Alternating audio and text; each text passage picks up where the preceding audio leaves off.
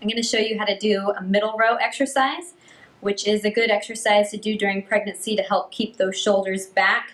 As our bellies get bigger, it tends to want to pull us forward, especially after the baby even, when you're holding that baby so much and everything's getting pulled forward. This is a good exercise to open your chest up and get your shoulders back where they should be.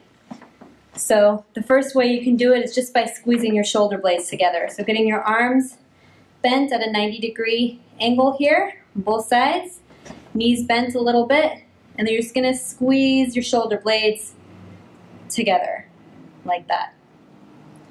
If that's easy for you, what you can do is use a TheraBand or any sort of exercise band that has a little bit of stretch and resistance to it. You can tie it around a railing or a banister or tie a knot in it and close it in a door. And then you're going to do the same thing. Just do those shoulder blade squeezes. If you don't have anything to tie it onto, like I don't right now, you can do it by sitting down.